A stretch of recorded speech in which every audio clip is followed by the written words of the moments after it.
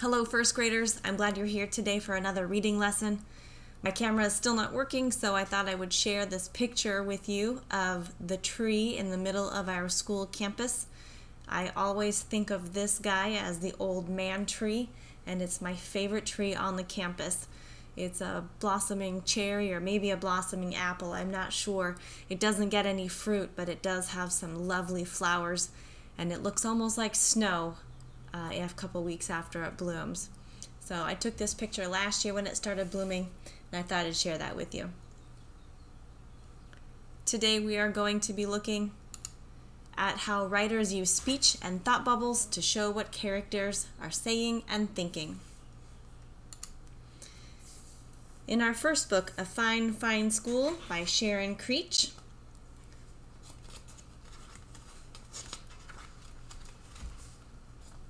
what do you notice about the illustrations in these pages?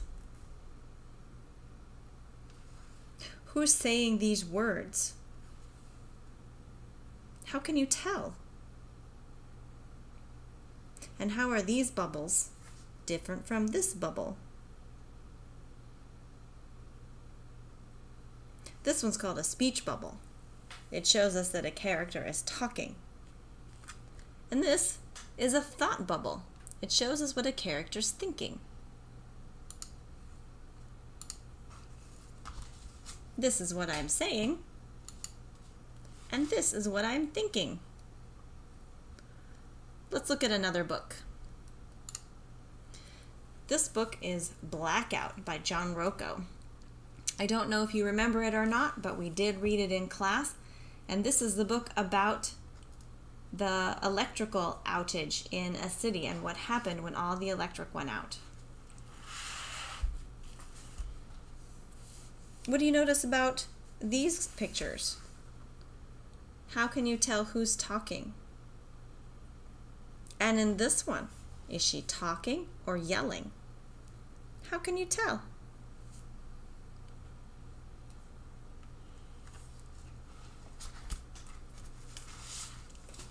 I thought I would share with you today a book that Devin really likes called Amulet.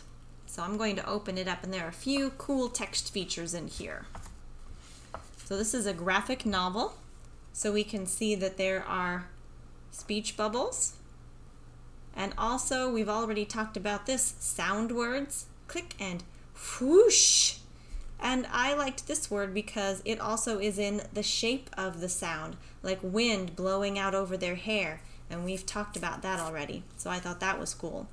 So in my journal, I'm going to talk about this book. And today's date is 4/15. It might be a different day for you, and that's okay. And I'm going to write in the book Amulet,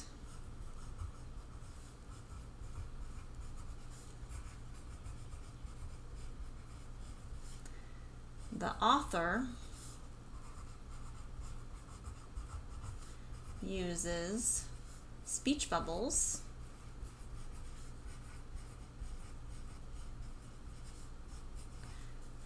to tell who's talking.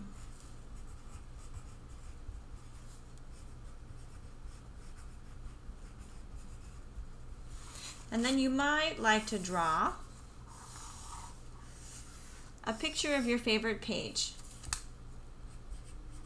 and tell me what number page it is.